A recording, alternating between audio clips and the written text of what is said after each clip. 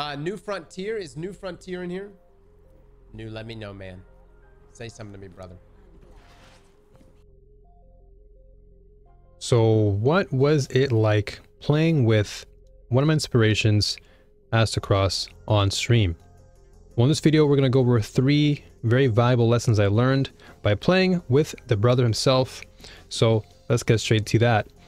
If you want to see more Destiny 2 content, more sci-fi content, and much more, then be sure as always to like, comment, and subscribe.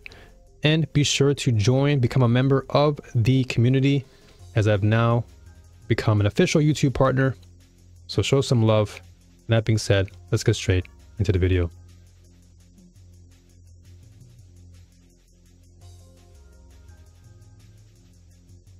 If there is one truly very valuable lesson that I learned while playing with AZTECROSS, it's that you really want to master and really understand your own loadouts. And I learned that the hard way. Of course, I was playing a build that I definitely understood, but it was not catered to the situation or the circumstance that we were in. And so this really comes into play at the highest level. And of course, if you're a new player, it's still important to know this, because whether you're playing a Vanguard with your friends or Nightfall or even the likes of a Crucible, just knowing and mastering your loadout is really valuable, because long term, it's going to really give you a greater perspective on really what that loadout represents, the ins and outs. And if you're kind of fumbling between different loadouts all the time, not really too sure how they really interact with the circumstances you're in, that in itself can actually cripple you. And so as I was playing with AZTECROSS, I recognized some flaws, of course, in my own gameplay, but I also recognized that in a GM situation, the loadout I was using, while it definitely did help in some areas, it wasn't necessarily very helpful in the grand scheme of things. So that is definitely one important lesson I learned. It's that you really want to look at your loadout and look at the situation, look at the actual playlist you're playing, and ask yourself whether or not this loadout is capable enough. Now, granted, I use TQs. I do think TQs is still pretty solid for the GM, but in my defense, I really didn't know much about that GM. It's actually my first time running that GM. So if I knew it better, I definitely would have played a lot better, performed better. But that being said, in the end, do your best, whether you're a new player again or as a veteran player. Master your loadouts, know what's best, and let's move to the next point.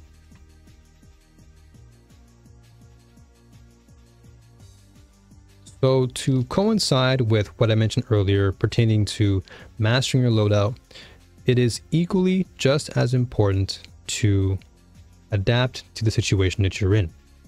And that is because every bit of content in Destiny 2 is going to require you to think differently. Every GM you encounter is not going to be the same. It's going to require you to use a different loadout, which will then help to circumvent problems along the way that you encounter, whether it be certain enemies, whether it's an overload champion or unstoppable or barrier. Some weapons may yield great results and some may not. And that's something that you as a player have to recognize and adapt to on the fly.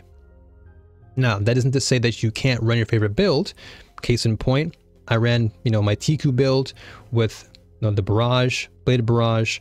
And while it did yield some great results in the beginning of our run, during, toward the very end, of course, granted, in my defense, it was very late in Japan. It was like 2:30 in the morning, 3 in the morning. I was dead tired. And so my mind wasn't really there 100%. But Cross recognized that there was something that could be better. And he suggested that I go with the Celestial Nighthawk, Polaris Lance combo.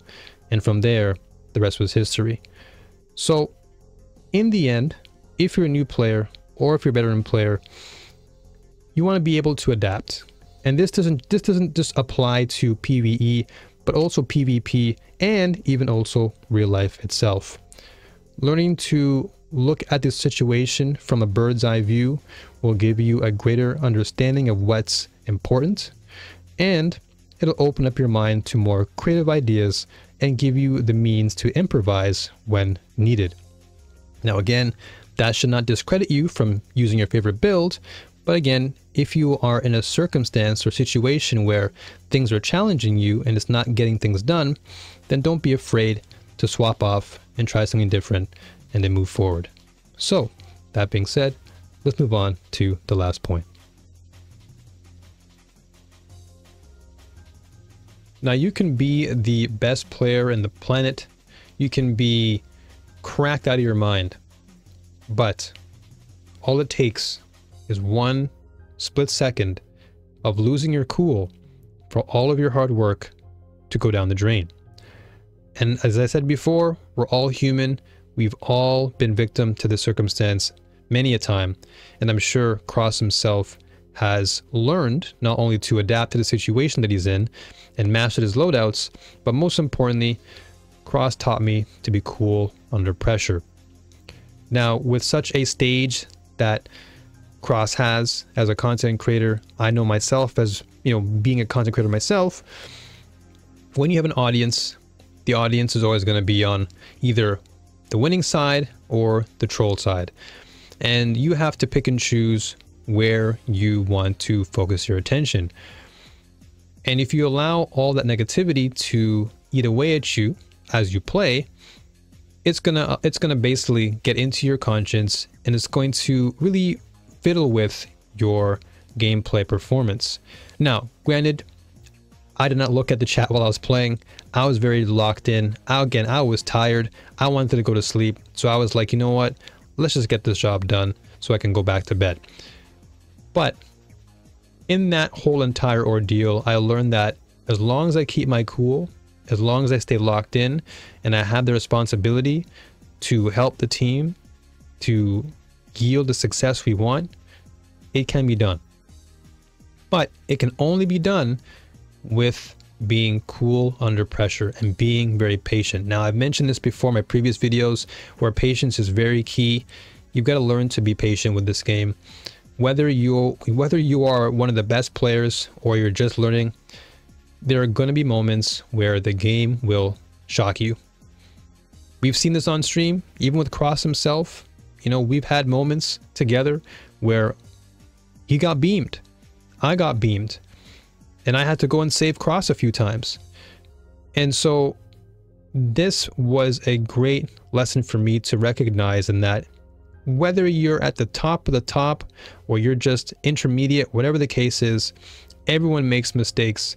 And so you have to learn to just maintain your cool, reevaluate, get back up on your feet, and just keep the ball rolling. So in the end, I got to say thanks to AZTECROSS for giving me the opportunity. It was very random. I wasn't expecting it. But in the end, it was very, very exciting for me to play with AZTECROSS and getting to see the community cheer and really give us the motivation to finish the race. That was really humbling. That was really satisfying to see toward the end. So I want to give thanks to his community as well for being very supportive in that sense. Yeah, of course, as I said, there are going to be trolls out there, but who cares about them? Our focus is on the positive here. And so big shout outs to AZTECROSS once again. This was a huge lesson for me, and this is going to help me to grow as a player in Destiny 2. And so look forward to more educational entertainment here on the New Frontier.